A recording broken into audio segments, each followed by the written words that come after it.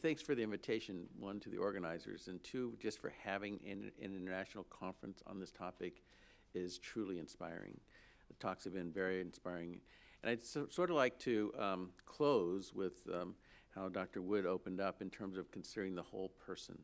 And I thought Flores's talk was just brilliant in terms of, one, previously in your program, it's announced that I would be talking about urban planning. I'm not talking about urban planning. Thankfully, we just had a brilliant talk about urban planning, but also one very inspiring, as you'll see, very good introduction to what I am going to talk about.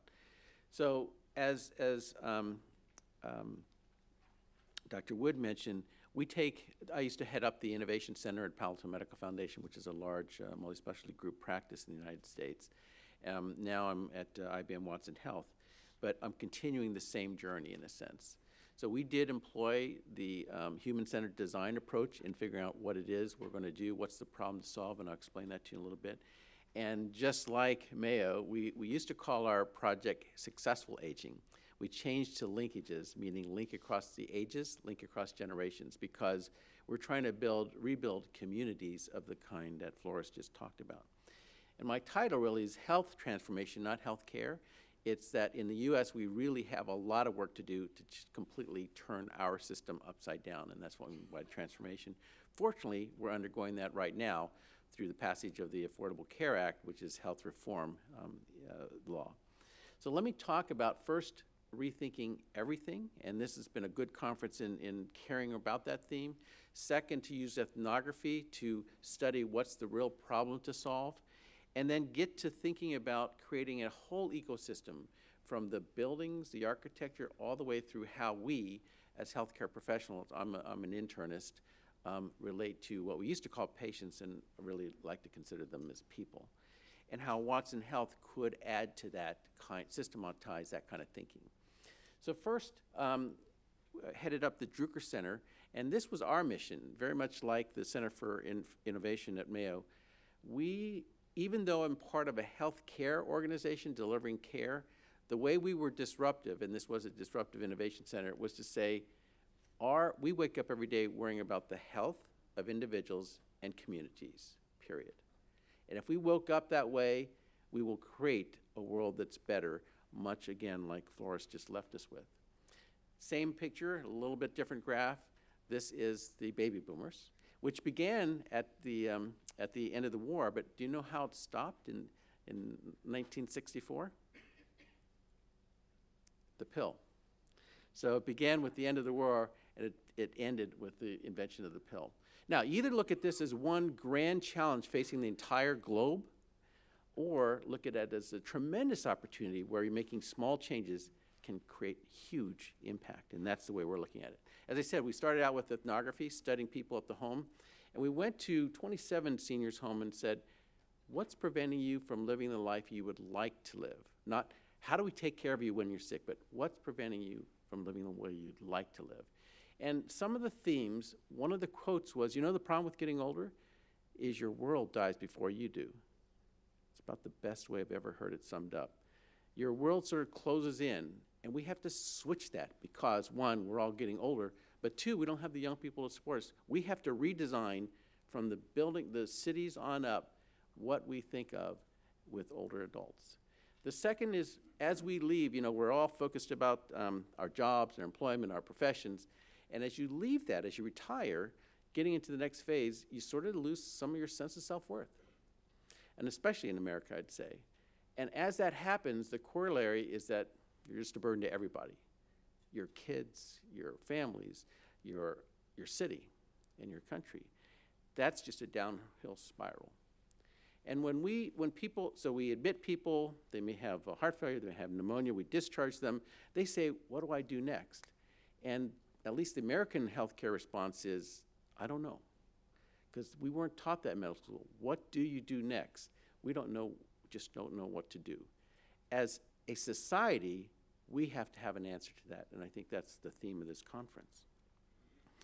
One of the things we also heard, after our medical ethnographer went to people's homes, we spent a week debriefing her on what did she find. And this is a standard Kaplan-Meier survival curve. Generally, this is talking about cancer, where stage 1, the early cancer, you have this kind of survival, and stage 4, you have this kind. But this also describes something that we found in our ethnography with seniors. This is for women, and this is for men. As people have already pointed out, we poop out sooner than the women do. But what is the condition that has this survival curve? It's loneliness. It's exactly what Flores said. It's loneliness. Loneliness is the perception of being alone or not supported enough. It doesn't matter how many friends, no counts of the objective measures. It's what does this person perceive as being alone. In a very longitudinal study of the US population, first of all, it turns out that half of Americans are lonely, 43%. It's not because they've lost their spouse already. It's not because they're clinically depressed. It's just a state of societal life in the United States anyway. It may not be that bad in other parts of the world, but it's also not going to be a trivial part either. So if you adjust for the normal things you'd think about, socioeconomic conditions, diabetes, physical ailments, the lonely half of Americans compared to the non-lonely have a 45% increased mortality rate at 6 years and have a 60% increased rate of disability. So loneliness kills and maims more than smoking. It's just that in America, at least, we don't reimburse for it. We don't treat it as a health condition. And the other piece, dementia, about twice the rate of people who are non-lonely.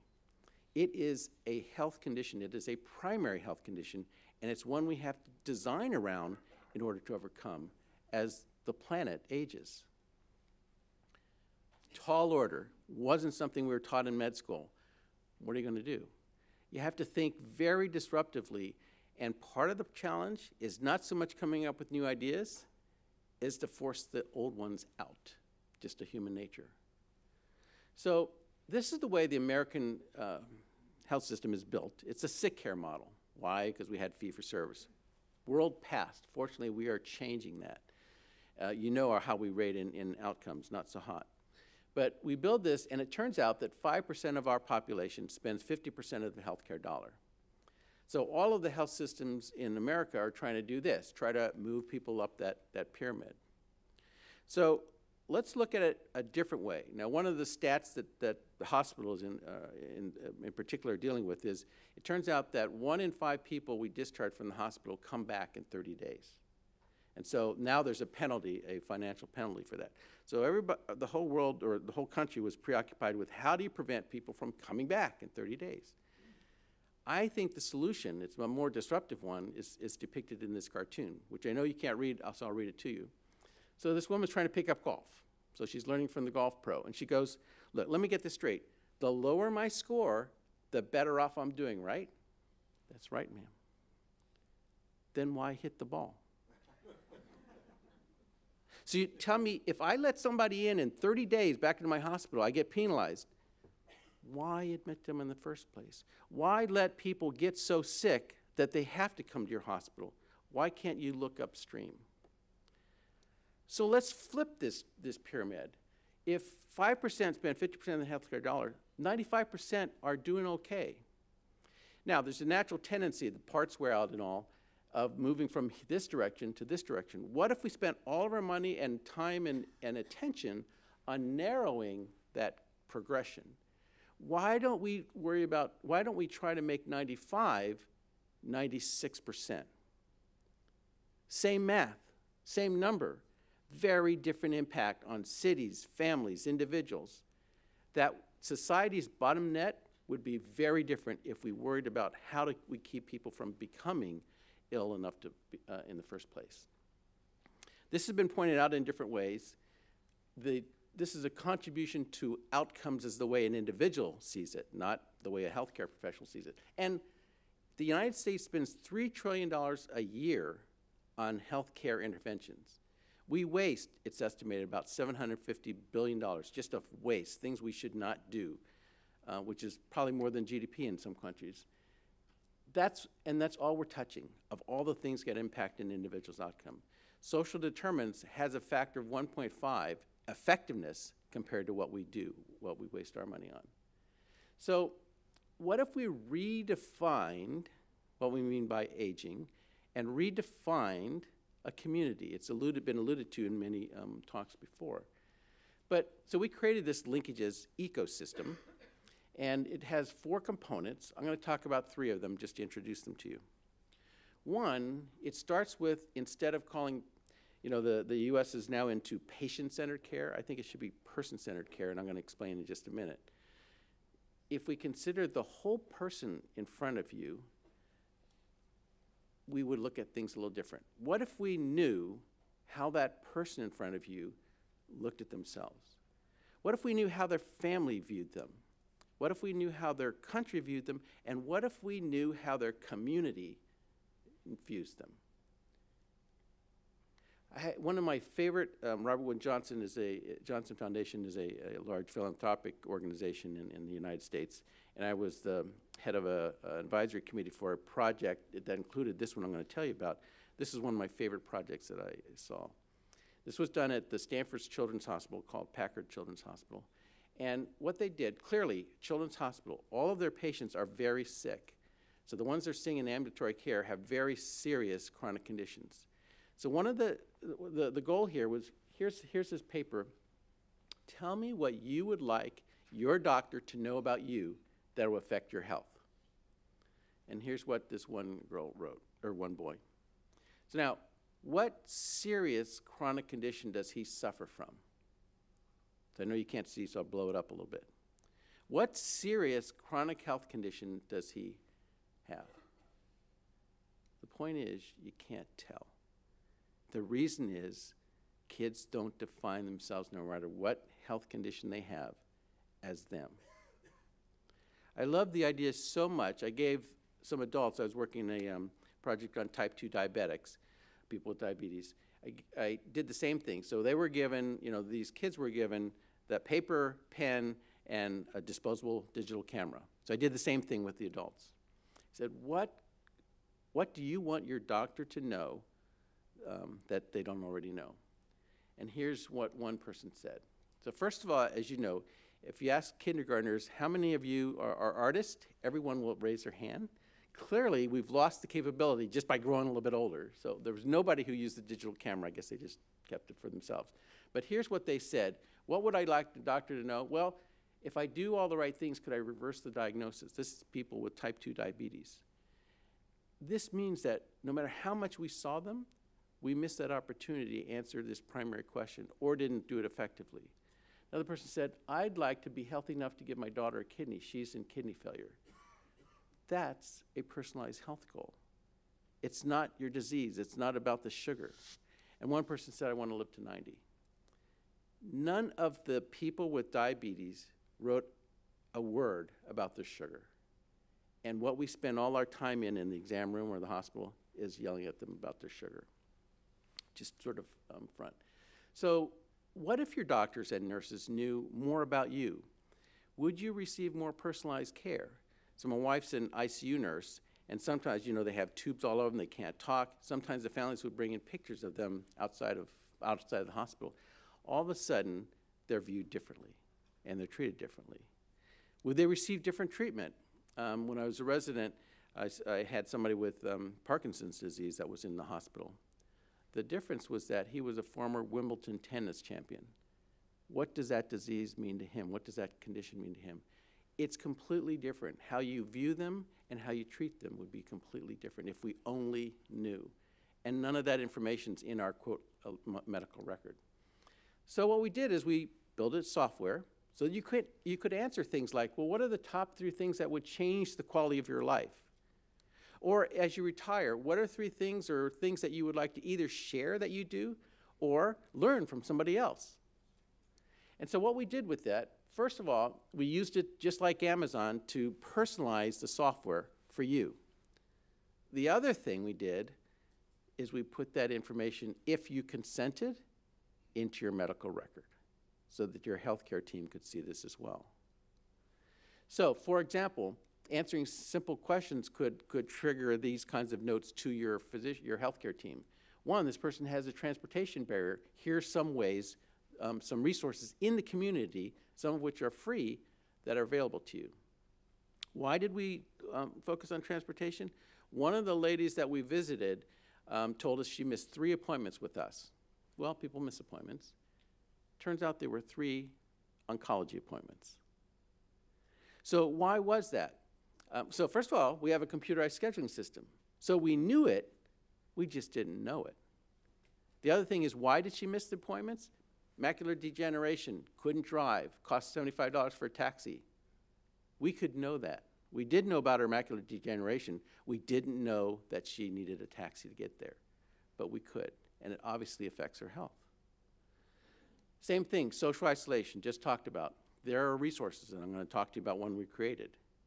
So the first week, within the first week of releasing this functionality of being able to get it inside the electronic health record system, got this love letter from an internist, Doug Tang. I got this information from the senior profile. It actually changed the entire focus of the visit, because some issues like depression and loneliness, I hadn't even thought of. Instead of talking about her diabetes, we talked about what she needs to have a better life and a healthier life. So, next component, technology. So when people talk about what's the technology that's going to help you age in place, which is what everybody wants to do, the most common technology people think of, and you can't sell a thing without this, is this. It's a little dongle that you have, and you can push the button in and somebody will answer, because it's called, help, I've fallen, I can't get up. That's a key worry that seniors have. But that's fear-based. And by the way, after you've fallen and broken your hip, your morbidity, your prospects is completely changed already. So this is too late. What would you rather have for mom? If you knew that mom got up and cooked oatmeal on the stove at 7 o'clock every morning, and if that's what happened, she's okay, you'd want to know that. Because that's assessing mom's function, not after she's fallen. So we were in Silicon Valley, so a lot of startups in the area. So what we did, our approach to this was to have a developer challenge. So we invited lots of developers in and say, my problem to solve, I want an okayness meter. But one of the things we did, so healthcare startups fail at twice the rate of normal startups, and I think it's because they don't understand the complexity of the issue. So I spent a whole morning teaching them about the problem to solve, giving them the benefit of our ethnography. The winning solution, they call themselves Meter Maid, comes derived from smart meters. And what they said is, hey, if I analyze the signals of electricity use in the home, maybe I could figure out the signatures of particularly high wattage devices, like a stove. So the idea then is, can we translate the signals into what's really going on in the home? Can we say, 1, did mom wake up? And 2, did mom get up? And that's an indication of mom's okay. And then I can call mom in the afternoon when I'm not getting the kids ready, but that's the sort of security, the unobtrusive security that mom wants to know about being able to be at home, and the daughter wants to know about how mom's doing. Finally, Linkages community. So this is built on a time bank. We didn't invent the idea, Edgar Kahn did decades ago. But a time bank, so like a bank. So a bank banks currency. So you deposit and somebody else can withdraw. You don't have to find the match. A time bank, you can deposit your time and somebody else can withdraw. So instead of depositing money, deposit a time. An hour of your time is worth an hour of my time. It could be offering to garden for somebody or giving somebody a ride. And likewise, you can request things. So during the orientation, we teach people about this concept. And then we go through a mock exercise of an exchange. And we first ask, well, post something you'd like to offer. And you get this pause, like what could I do that everybody would want? And somebody starts the conversation about what they do, and sure enough, there's tons of things that you not only can do, but you want to do for somebody else. Same thing for the request. I don't need anything, but you don't necessarily need something to be done for you because you can't, but you would love to have to learn something new. And invariably, during that mock exercise, this happens. I don't know whether she got the request or submit the offer. And the point is, it's a validation of yourself. It's going back to meaning. It's feeling validated and still a contributor to society. So we built software to make that happen more efficiently. So you can give, learn, and share. So what's happening? How do we implement it? This also mirrors what Mayo's doing. We did it through activating communities, people who are already there. So we started in a city, Mountain View, which we picked for its social and economic diversity, and first went to things like that are run by the city, the libraries, the senior center, and made ourselves available, had orientation meetings at those locations. The next thing we went to was the private sector. So just like Mayo, we started out in a coffee house, which they put up one of our posters. They gave us the key and said, hold meetings even when they weren't in business. So we would hold meetings just to have people be able to talk about this idea. And then finally, we went to our clinics so people could prescribe a referral to Linkages, as an example. We brought it into the healthcare setting. So what's happened? Well, first of all, as we had hoped, it is multi-generational. So it's a third. A third over 65, a third in the 50 to 64, sort of the caregiving age, and a third younger. And basically, half of the exchanges are done with someone over 65, but the majority are done with somebody younger. So it's very cross-generational. I can have plenty of stories to tell you about the richness of the exchanges that go on. And fortunately, when we ask them about satisfaction, the purple being strongly agree and the green agree, so 95% got what they wanted for the exchange, satisfied the experience, and the Net Promoter Score would recommend to friends and family. What do they do? Well, the most common thing is in this 33%, classes, lessons, or tutoring, which I'd consider enrichment.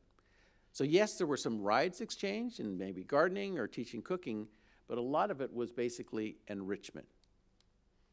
Now, we all know about the typical social services presented for anybody in the community, and seniors particularly: housing, nutrition, transportation, and they have their networks and the people they serve in the community.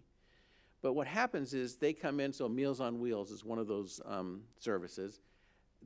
Multiple of these community services came to us and said, you know what, we can deliver a meal, but what these folks need are companionship, our social connectedness. So what they wanted was for us to partner with them in delivering and essentially completing their services. So the meals or the transportation or the job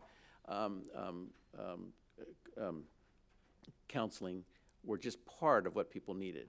So if you take these networks and tied them together in a social fabric, that would answer the true need for the whole person.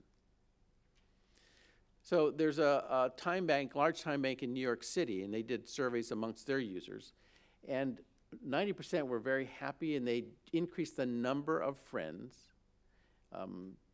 Almost a half had multiple contacts with these new friends a week. They felt like they belonged to the community and could stay in their homes longer, the whole age and community. But a startling piece is the next answer, which is one of the most predictive questions you can ask somebody in terms of predicting your longevity, your mortality, and your morbidity, as well as utilization, is, how's your health? That one question. Poor, fair, good, very good, excellent, that will predict your mortality, morbidity, and utilization of healthcare services.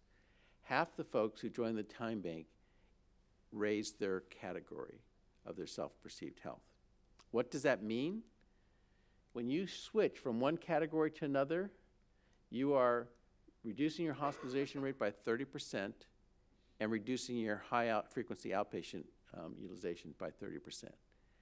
That's real value in terms of to the individual, and that's real value in terms of missed cost to society.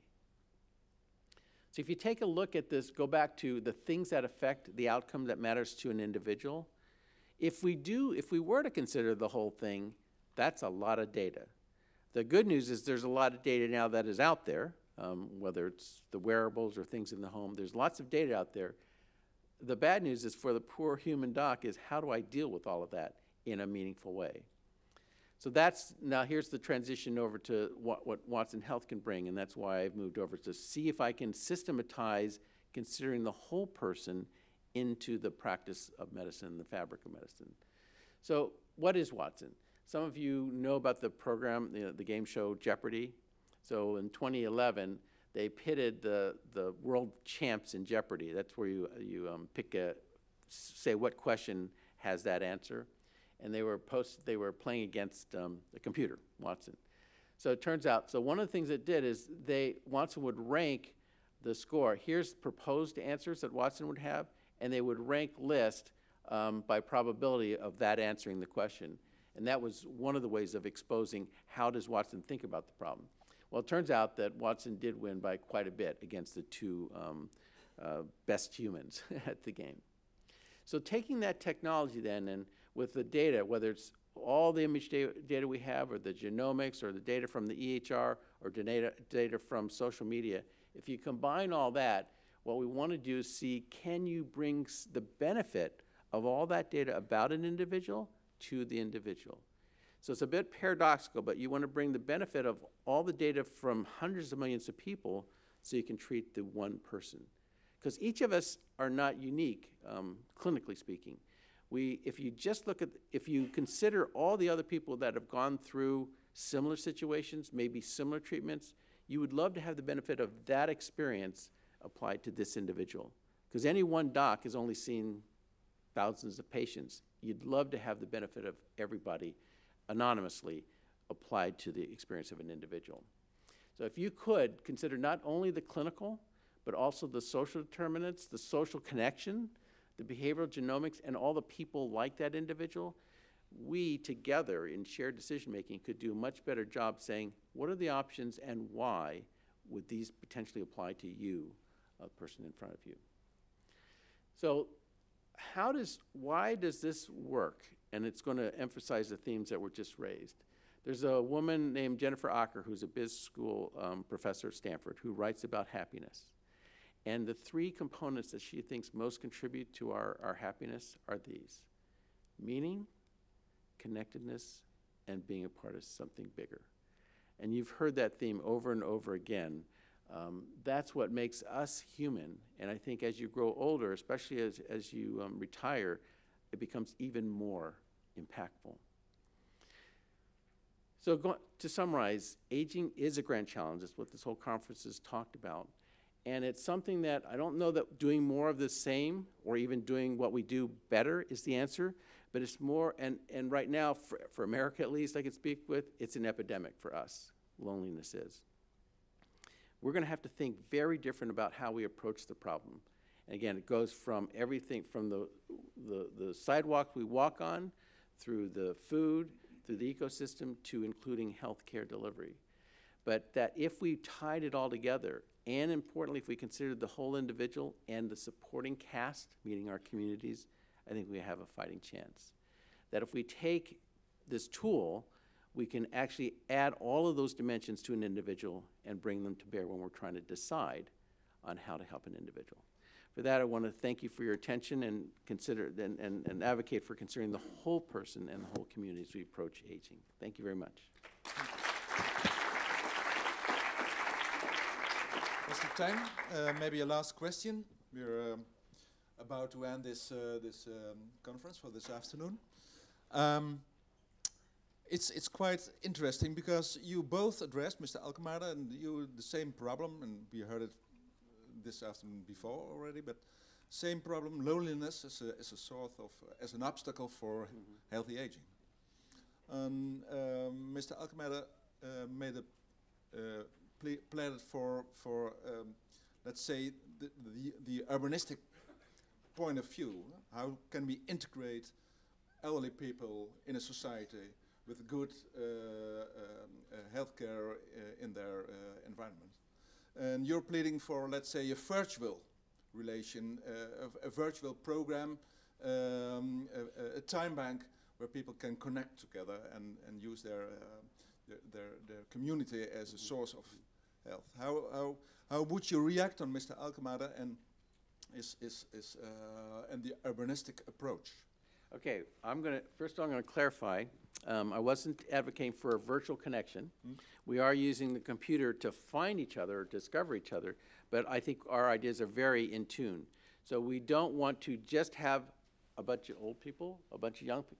We want to integrate our life experiences. We call it rebuilding community. So at least in our modern, in our modern society where everything's done online and you don't really have as much eye contact with people, we're going to take advantage of that to connect people, but actually it's the human interaction that's causing the treatment of loneliness in a sense. So I think our ideas are very much aligned. We need more healthy social interactions, not just the screen kind of time.